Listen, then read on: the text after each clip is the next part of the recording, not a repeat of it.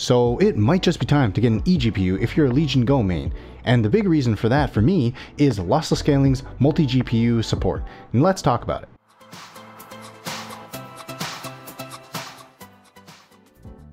And as I say in all my videos, here's a disclaimer. This video is actually not supported by any of these companies, so no, I'm not a Onex player shill. Basically though, let me show you how this thing works. You're using multi-GPU support in lossless scaling frame generation, and this has some long-lasting effects that I think is going to really benefit mini PCs as well as handheld PCs like the Legion Go or other USB 4 or Oculink supported handhelds.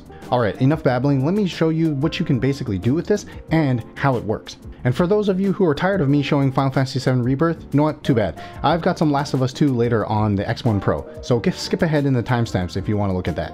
Now then, if I can draw your attention to the FPS counter, you'll notice that when you enable frame generation, and that's including the frame generation that's built in-game, it will tax the GPU a little bit, so you'll be losing some of your frame rate before it is then multiplied using those fake frames or AI-generated frames.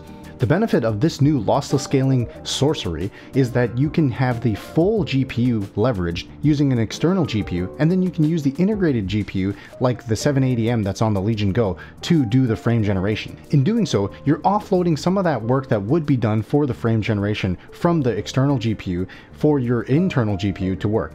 And I'm demonstrating on screen here that you don't need something like an HX370 in order to do this. The 780M on the Legion Go is just powerful enough as well. One thing to keep in mind here and not get twisted is that you will be bottlenecked at some point because these CPUs are just not that powerful despite how powerful they are today compared to, say, a desktop PC. So if you are wondering, yes, you could potentially do something like this on a desktop PC too. Just make sure you don't blow out some breakers.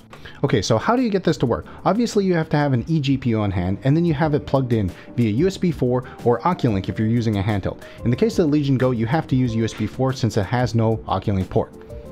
But for something like the X1 Pro, you can use Oculink or you can use USB 4. I've said in other videos before that I prefer USB 4 because of the plug and play functionality, but you will get more performance using Oculink. Once your external GPU is connected, like mine in this case, which is the Onexgpu 7600M XT, then you can go into lossless scaling and select which one is doing the frame generation. In this case, for the Legion Go, it's the 780M. And then after that, you just hit the scale button. Of course, you can do double frame generation or multi and even adaptive frame generation using the sorcery that is lossless scaling frame generation. So yeah, if you'd like more details or a more detailed guide on lossless scaling frame generation, make sure to leave a comment below.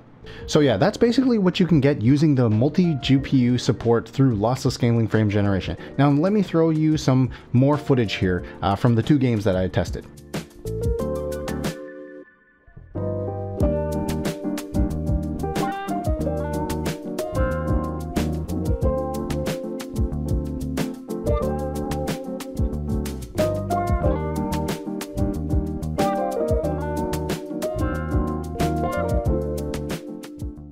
As always, thanks for clicking on the video, and remember, you are a beautiful person, so don't let anything hold you back.